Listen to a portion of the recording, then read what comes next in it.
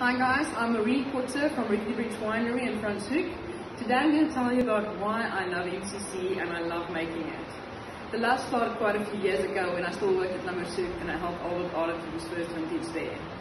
In that same year I went to Champagne to do a harvest there and it was fabulous. They drink champagne for breakfast, lunch and supper, and it's just an overall celebration of life and everything. So why not pop a glass of MCC for that happy moments in life? I love making it because it's very interesting. It goes through the first fermentation and the second fermentation. So that expectation of waiting for the bubbles to form in the bottle and just to see how it grows is very interesting and I love it. And cheers to that, guys.